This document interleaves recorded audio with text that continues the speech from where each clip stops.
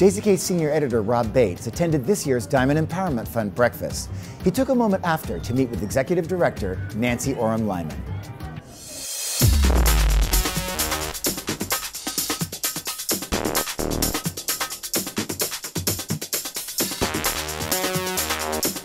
This is Rob Bates from JCK and JCK TV. I'm here at the Diamond Empowerment Fund breakfast with Nancy Orem Lyman, the Executive Director of the Diamond Empowerment Fund.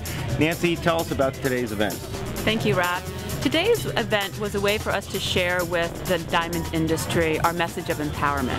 The Diamond Empowerment Fund's mission is to empower the next generation of leaders in diamond-producing countries.